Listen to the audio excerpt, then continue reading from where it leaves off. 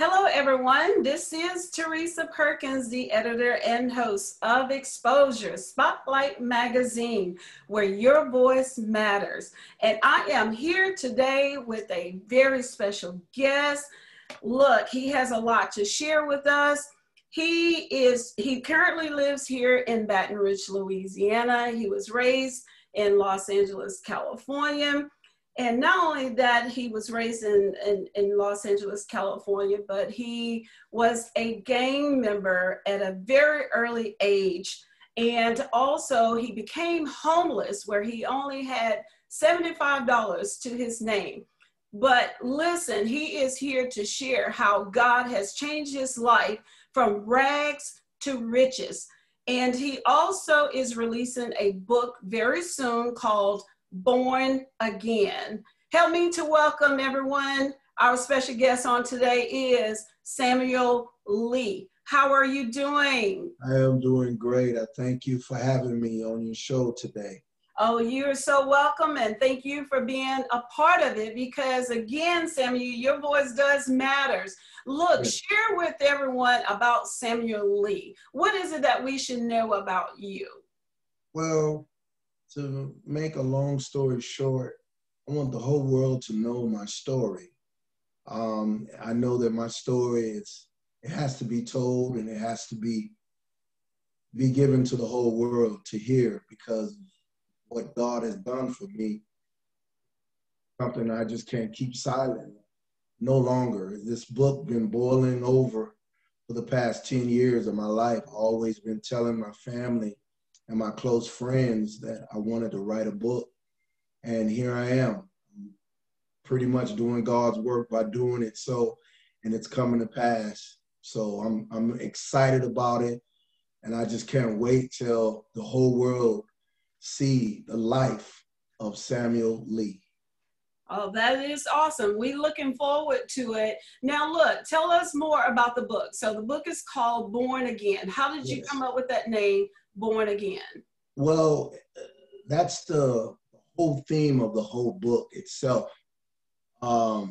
Me coming from an area that I came from the projects, and it was in the 1980s where gangs and crack cocaine was very rampant.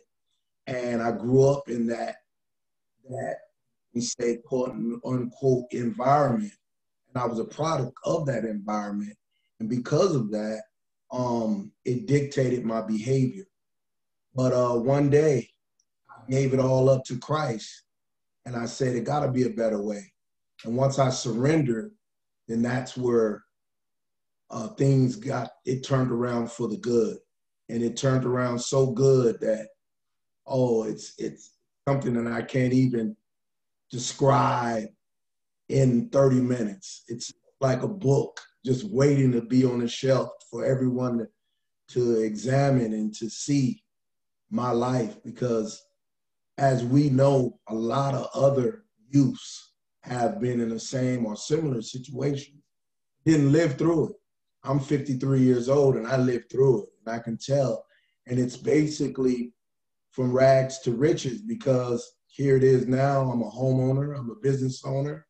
I got many hats, many jobs, and I'm very successful in everything that I touch and do. And I owe it all to God and the Savior, Jesus Christ. So I gotta give it all to him because he opened up doors that no man can shut. So without any other credit, I give it all to him. Give it all to him. That's great. Look, so let's talk about you being a gang member because we know that there's a lot of young kids that's out there and they feel like that's the only way to actually get themselves known or feel like that they are someone by becoming a gang member. So you became a gang member at the age of 14 years old. Yes. And I mean, in the heart of Los Angeles, California, out of all places, my God.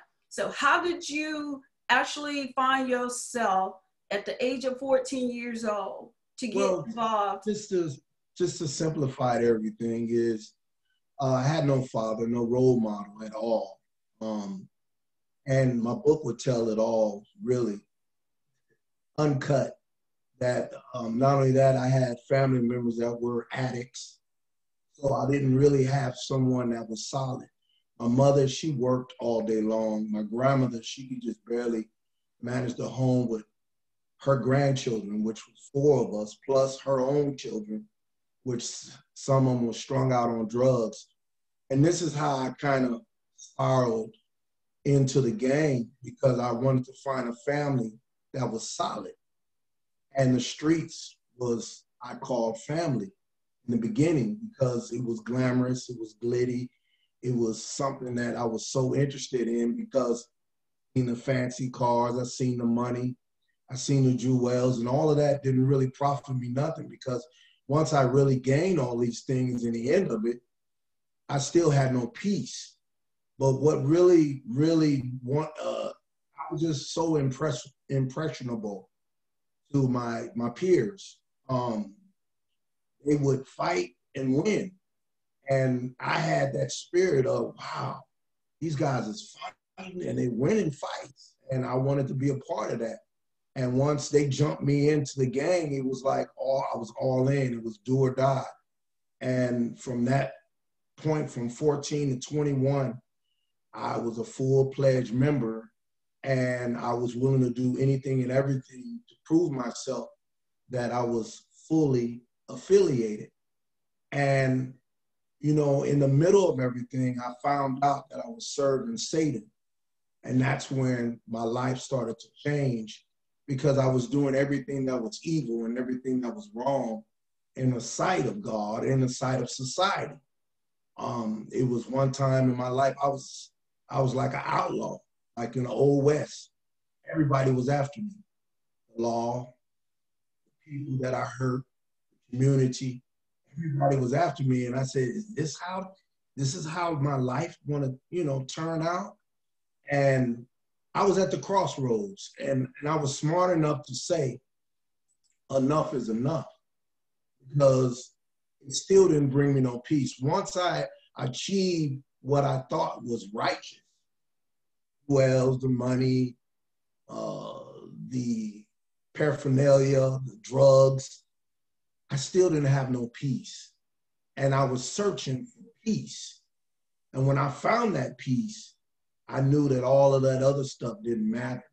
And I found God in the midst of darkness, in the midst of the belly of the beast, I can say, because that's just what it was. And I can tell you this, and it's in my book, it wasn't easy getting out. It didn't happen overnight. And it was some trials and tribulations that I had to go through to get out. And I was tested. I was tested, and I was proven that I was a servant of the Most High God by diligently turning my back against the gang and not being affiliated no longer. And it took a lot of heart and a lot of guts, because of course your friends, your peers be like, wait a minute, blood in, blood out. Like, you can't go nowhere. This is for life right here. But I choose Christ, and I told them, I put it into their chest, and I said, I'm gonna serve God. And I can tell you, and this part is not in the book, but I can tell all the people listening, you can't go wrong without God. You can't go wrong. Because I had one guy threaten my life, and he was serious. He wanted to prove his name. He said, man, I don't care about what you represent now. I don't care about who you are.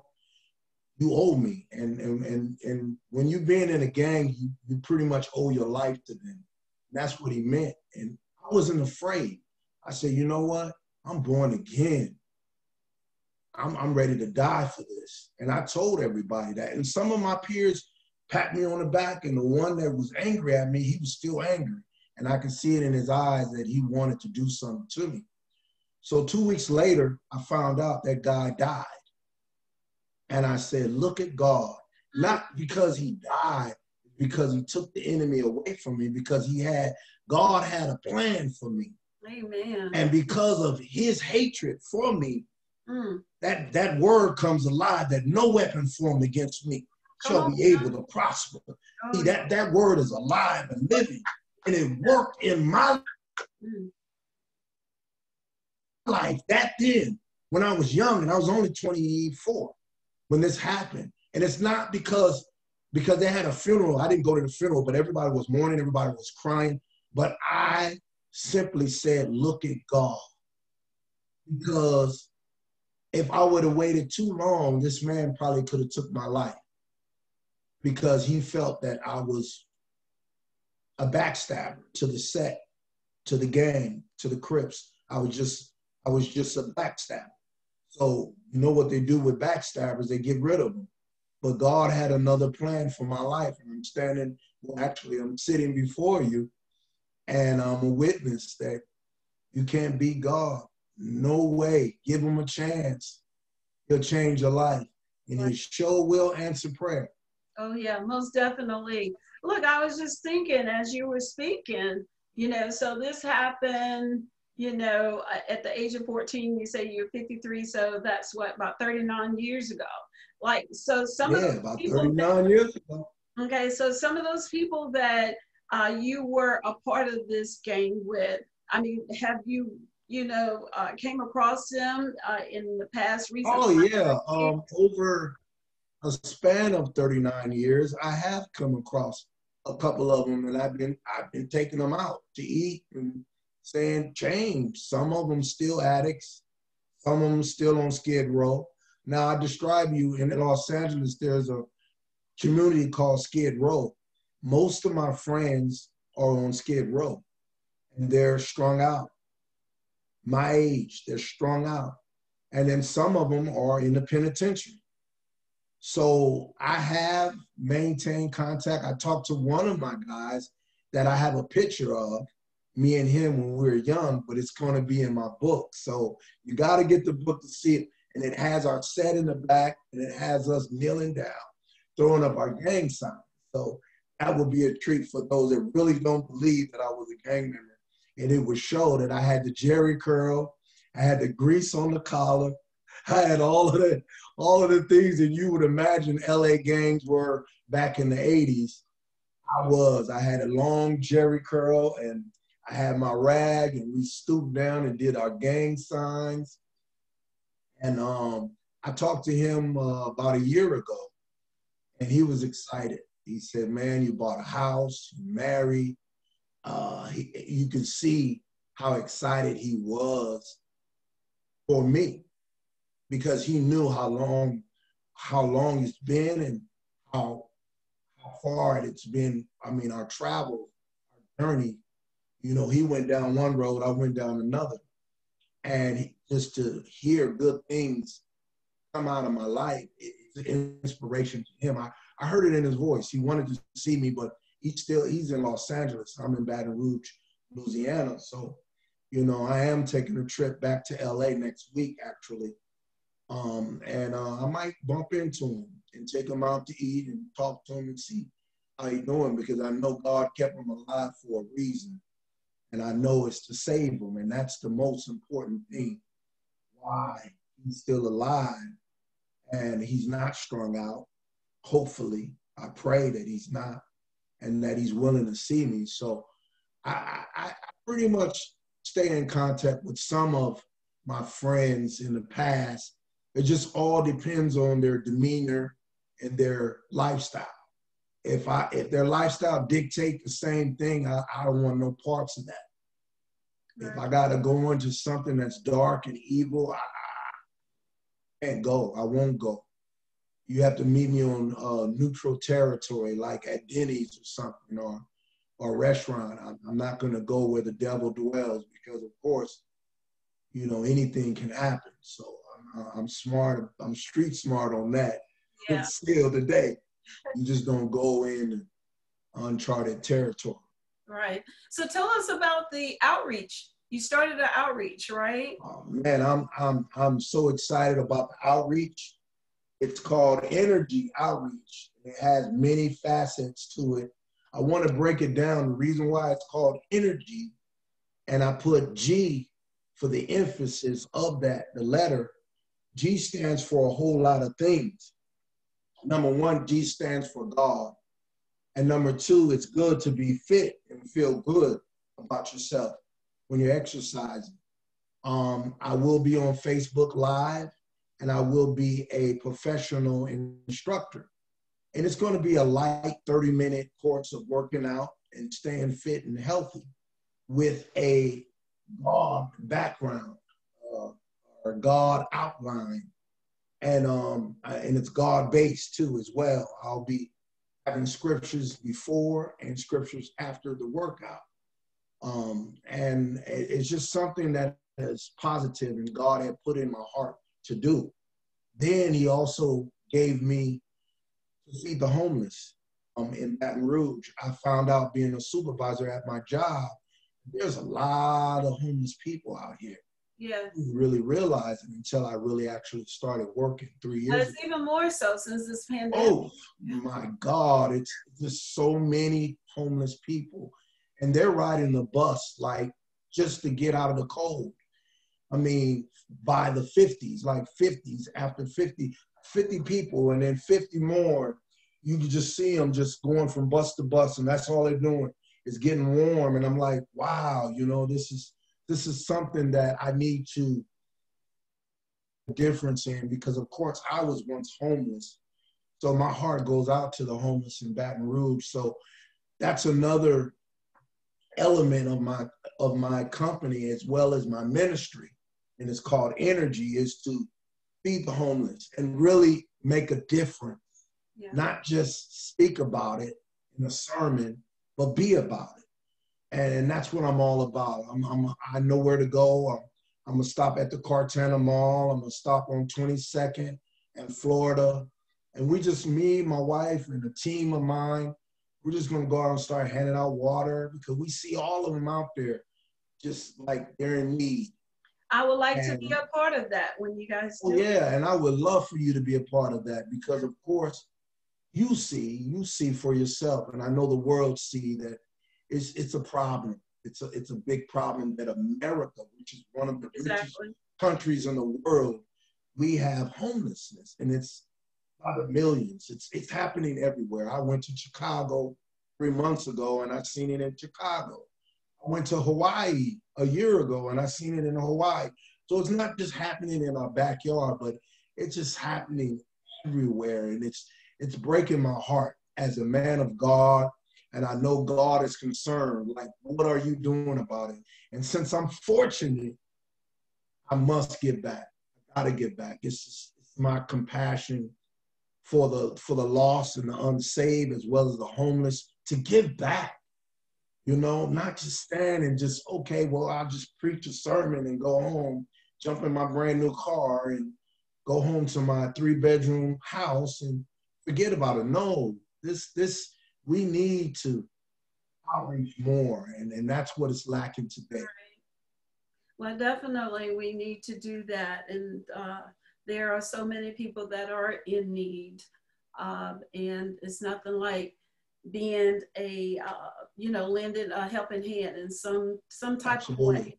You know, so a lot of people are going through a lot, but there are people that are going through more than the others.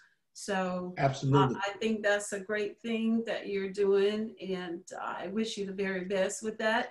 And again, I would like to assist with that in some type of way, however we can do that. Absolutely, absolutely. And I feel privileged for you to extend that offer. And I will hold you on that. Yeah, oh yeah. I know you're a woman of your word, but most certainly I am. I'm serious about it. Yeah. Yes, most certainly. Look, so your advice to young people, because I'm one of those people that love to give advices to young people that, I got some sound advice. I just told one of my goddaughters, I have 2, and I told her that you got to love yourself first before you can desire any love from anyone else. And you have to respect yourself. And then secondly, I said, focus on school. That's the most important thing right now. Don't focus on boys or girls, but focus on school. And then focus on your goals. Acquire your goals and set goals for yourself. Now, it's easier said than done, but if you do these things, just the basics, you'll see fruit from these things. And what I mean by fruit is you'll see growth. And then everything that you would anticipate or you see somebody else have, you wind up having. So just take one day at a time, young person, one day at a time, and take it slow. There's no need to rush in anything. And say no to drugs, say no to gangs. You're witnessing a soldier that was in it, and I was in it to win it, and I lost. That's it. I almost lost my life. But thank God for the victory that I have in Christ that I didn't. And I'm able to tell my story that it's not worth it being in any gang, whether in Chicago, Atlanta, or even Los Angeles, where I'm from originally, in Baton Rouge. It's not worth it. You're wasting your time, you're wasting your talent, you're wasting your youth. And it's nothing good can come out of that. Nothing at all. Nothing but evil. Because I know for myself. Yeah. Yeah. And look, that's good advice to share with someone, especially, you know, these young people, because yes, yes, ma'am. You find a lot of them going astray, and they find, you know, drugs as a way, or, you know, to relieve them from whatever that they're going through. Oh, and yeah. so And that's why I mentioned love. You got to love yourself. Right. Because if you really love yourself, you won't hurt yourself. Right. You know what I mean by doing something that you know is wrong. We hear all the time when we're young that don't do this, don't play with fire, you know, don't do that and don't do this. But really, if you really love yourself, you'll understand that I don't need these drugs to exist. I don't need a gang to exist, you know? Right. I don't need it. Yeah. So it's like, a waste of time. Right, absolutely. So if someone wants to reach out to you to assist with you feeding the homeless, yes. or even just a part of your outreach, maybe want to donate in some kind of way. Okay. And I'm gonna tell you too, I forgive me for interrupting, but I have to say, I have my license, so I'm legit with the state of Louisiana. So I just got my license actually yesterday. Well, praise God. That's awesome. So tell them how they can reach you. How can they reach you? They can reach me directly by phone at 310-946-1242. And they can also reach me by my pen pal or email. Actually, my email right on here. If I can just give you a close. And I'll put it on the screen too, at the end of the screen. Yes, for sure. All right, if you can see it. Yeah, and then also too, they can reach out to me, and I'll make sure that they contact me. Absolutely. Because absolutely, and it'll be a blessing to the community of Baton Rouge. Some of the poor, many of the poor people already know me. They know me well. So my face is not a stranger to the community. I mean, the community basically are homeless. They see me out there. So definitely they know me by face, but they don't know my story. But they know that light, and that's important because that's all I do is share the word and give them light and hope when they feel like it's hopeless. Yeah. You know, I just give them joy. And they know me, they know me. Definitely, they see me around. Well, great. That is awesome, Samuel. So is there anything else that you would like to share before we end our conversation? Oh, you know what? It's just been an honor to be before you and to be exposed. Spotlight here in this forum, this platform. Thank you. I'm truly grateful to my wife. I have to acknowledge her. She's behind the scenes working with me daily. I want to thank my family, and I want to thank everybody, my friends who really pray for me and support me and just really go the extra mile. I got people all over the country supporting me. I got some writers in Washington finishing up my book and really trying to get everything together. I got people in LA praying for me. I got people in New York. I got family in New York They're making my shirts. It's just, I just want to give a shout out to all of them that really supporting my vision and Please what do God so. has given me. And I thank God for this platform. I truly do, because this is just a stepping stone, bigger and better things, not to be seen, not to really be heard, but to glorify my Father who's in heaven. That's what it's all about. Amen. Oh, wow.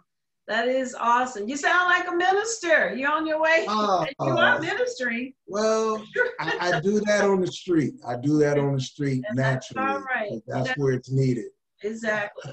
Yeah. It doesn't always has to be behind the podium. So, No, not at all. And you know what? It does the body good too, and the spirit good when you're out there in the grassroots in the community.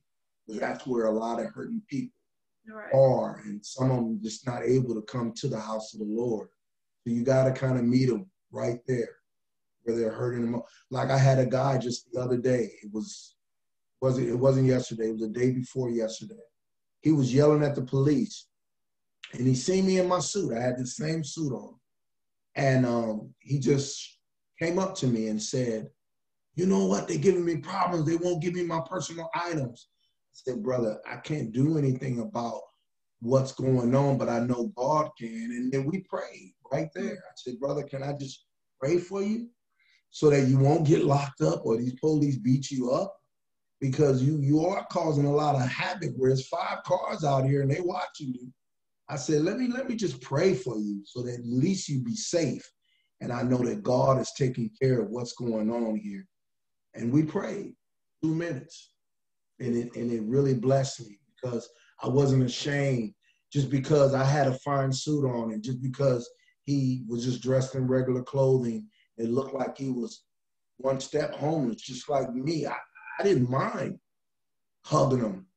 I didn't mind praying with him, because I knew that that was God's will, because he kept hanging out where I was at.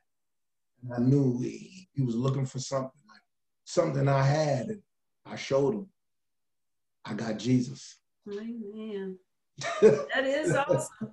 I got Jesus. Yes. Yeah, I got Jesus. I showed him what I had. I'm not rich, but I know who the one who is. And I got Jesus. Yeah. So I showed him. And he didn't mind praying either. He bowed his head too. And then, you know, I can say 10 minutes prior to that, he was cussing the police. He was yelling. He was screaming, but he was calm as a baby once we got out of that prayer. And he thanked me, and then he hugged me. And I didn't mind him touching me, because I knew God was there, because the Bible says, if 2 or more are gathered in my name, there I am in the midst. So did it all in his name, to his glory. Right. Absolutely. Look, I enjoyed this conversation with you, Samuel, and I am wishing you the very best. And everyone that is listening, you know, please be watchful and stay tuned to know when this book is released, called Born Again. He has a story to tell, and I'm sure that you all have enjoyed listening to his testimony, his story, because it should touch someone in some kind of way, because we all have a story to tell. We all have been through something, some trials or tribulations and some struggles. But one thing we know, we got God, we got everything that we need. And he will see us through everything that we're going through. God will see us through, even through this pandemic. Just know that God will see us through, and this too shall pass. But I am grateful, and I thank you for being a part of Exposure Spotlight Magazine, for reaching out to us. I am truly honored, and I count this as a privilege as well, Samuel. And again, I wish you the very best. And know that, thank you. Your voice matters. And God bless you. God bless you all.